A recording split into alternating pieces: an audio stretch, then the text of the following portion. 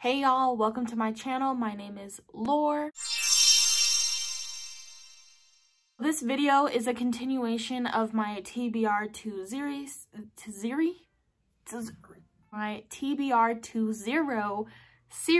This is part 2, so if y'all haven't watched episode 1, check it out because I think it's a good episode. I mean, I made it, so I hope I would think that. I literally just finished filming the last clip for the last vlog I did in this series. So I thought while I was sitting here with my camera out, I might as well start the next vlog off. That sounded weird. So basically what I'm going to do now for this TBR series is pick a book from the TBR jar. Yes, guys, the time has come. We are finally going to be picking the TBR out of the TBR jar. So let's shake it up. Oh my gosh, I'm kind of scared. Okay. Oh my gosh, Wuthering Heights. I just read that in the last one. Okay, so that doesn't count. We're gonna do it again. All right, ready? Okay. The 5th season. I just finished a high fantasy. I just finished reading Malice. If I force myself to read the 5th season and I'm not enjoying it because I just finished another high fantasy, am I going to set myself up for failure? Well, I don't know, but I'm gonna do it. I'm gonna stick to the rules. I'm gonna stick to what my TBR says. Let's pick out the next book that we'll be reading. Okay, let's see. Oh my gosh.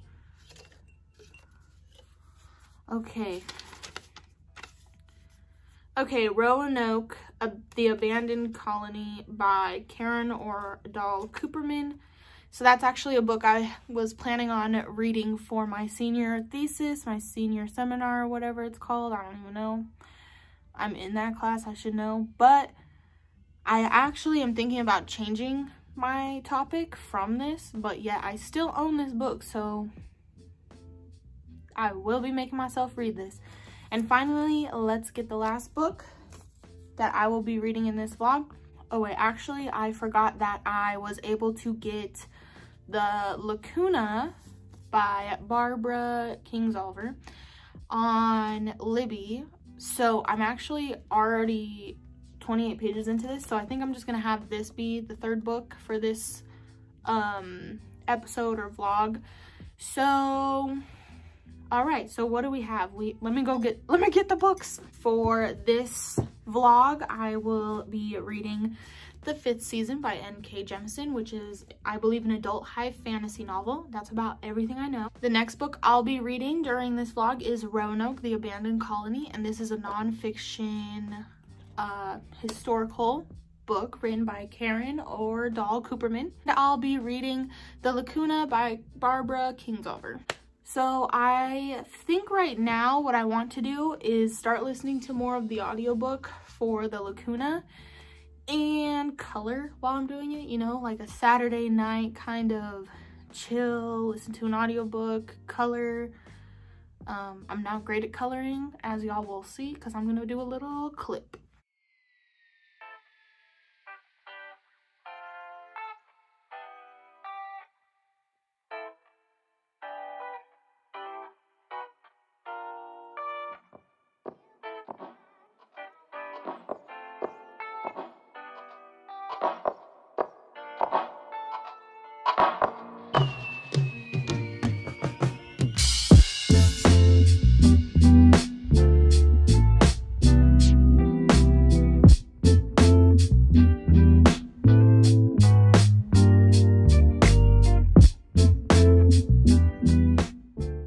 Alright, y'all, so I am officially 40 pages into what is it called? Roanoke, The Abandoned Colony, and essentially so far, Karen Ordahl Kupperman has just set up some background information needed to fully understand, like, the reasoning behind why the English chose to settle at Roanoke, and now we're just getting into the indigenous peoples who were there before colonization. So I haven't read that chapter yet because I don't know if y'all can tell, but I'm so tired. But anyway, tomorrow I'm going to definitely continue reading this book. I'm excited to learn more about, you know, the people who were already there. If y'all are unaware of the Roanoke colony, should I explain that? So it's been about 2 days since I last updated the vlog here, but I just wanted to come on and say that I am officially halfway through Roanoke, the abandoned colony. I've enjoyed parts of it, and I've also found other parts of it boring. I feel like that's just what happens when you read a history nonfiction book. Some aspects of history will be more interesting and intriguing to learn than others, and that all depends on who you are as a person. However, I do have kind of a funny story.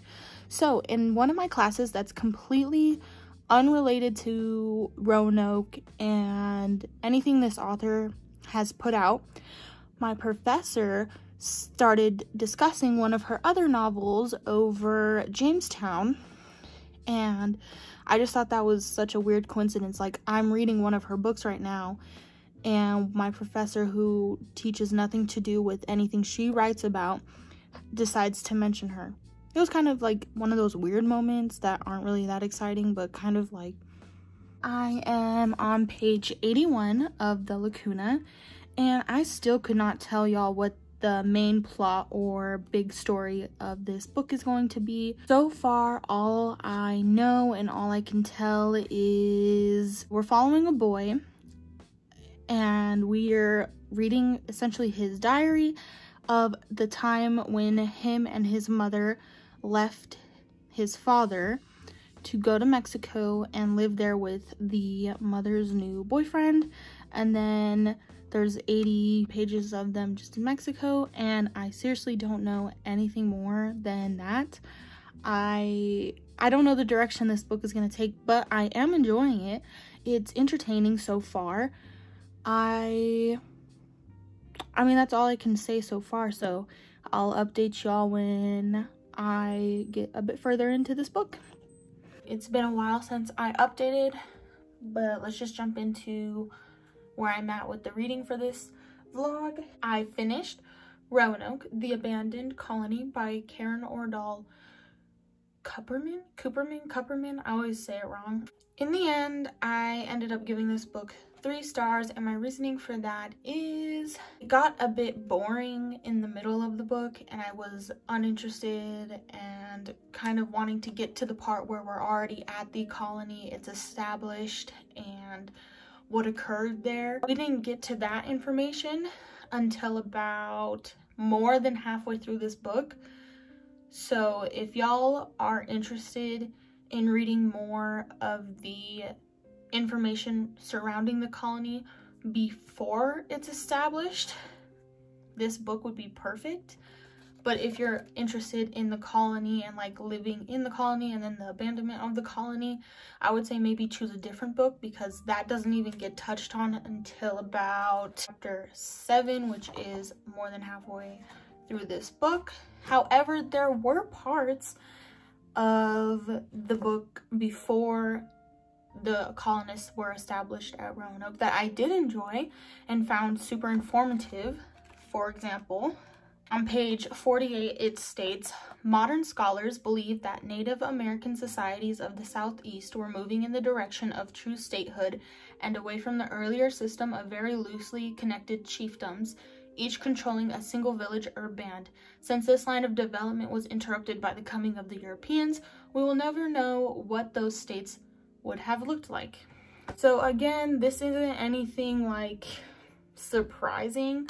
Of course, we will never know what might have been. Well, another like paragraph that I found super interesting, I'm not going to read it out, so don't worry about being super bored with that, was a paragraph on page 7 about John Watts, who was an Englishman who is known as the greatest pirate that has ever been in this kingdom, and the kingdom referring to England. And so literally never knew he existed, didn't know him, never thought about it, but that made me curious, and I'll probably try and check more out about him, because that's just that like catchphrase.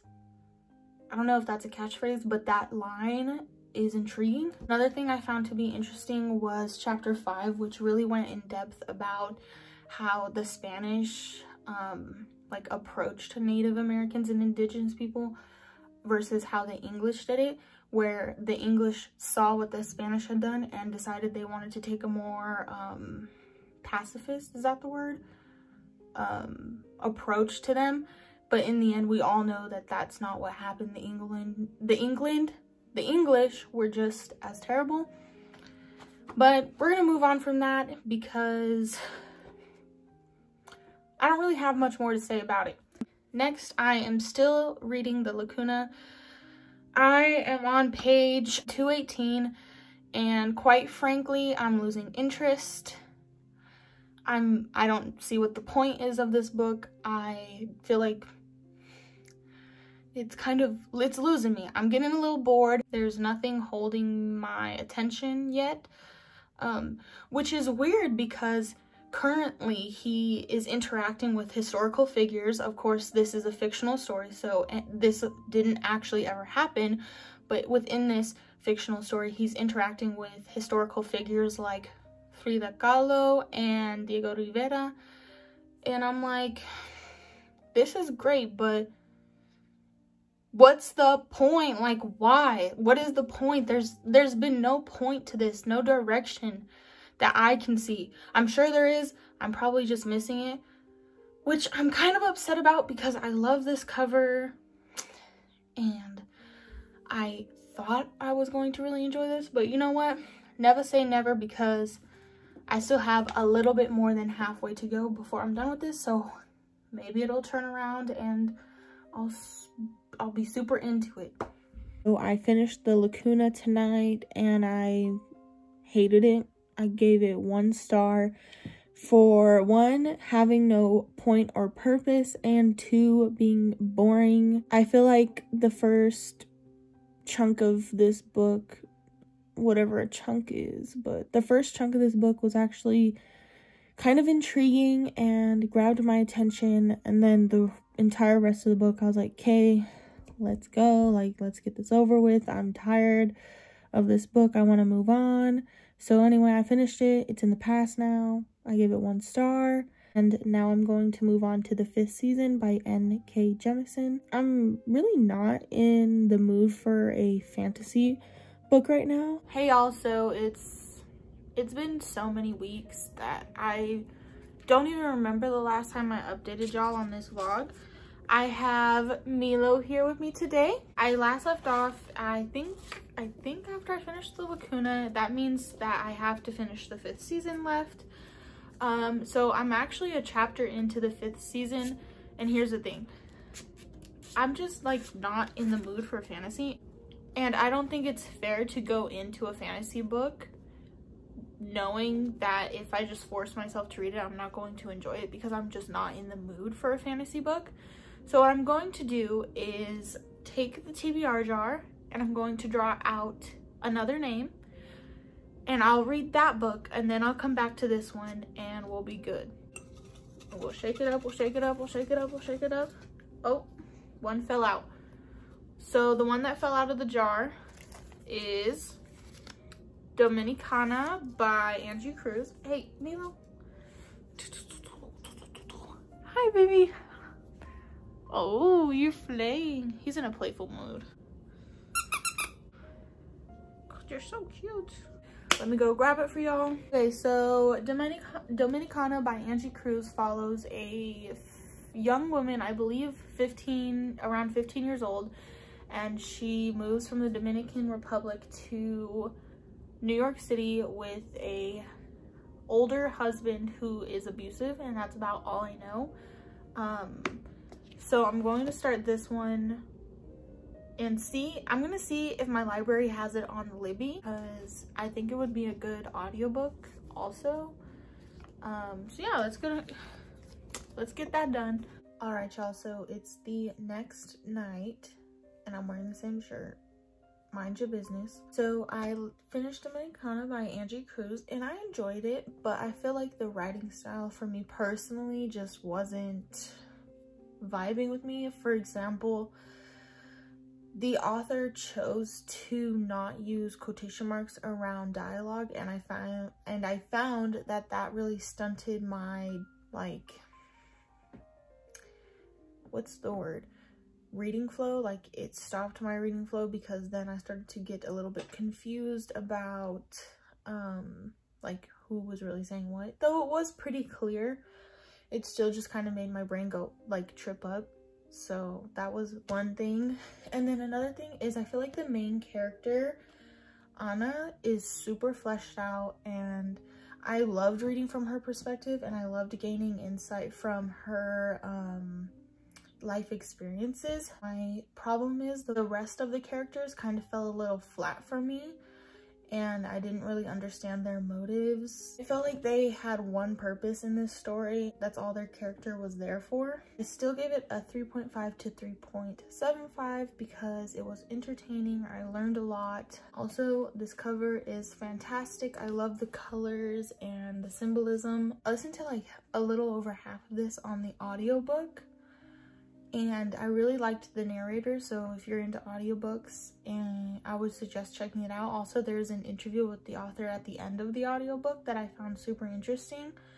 So in the end, I would still recommend this book. Personally, it just didn't emotionally hit me like as much as I was expecting it to. Trigger warnings for sexual assaults and abuse.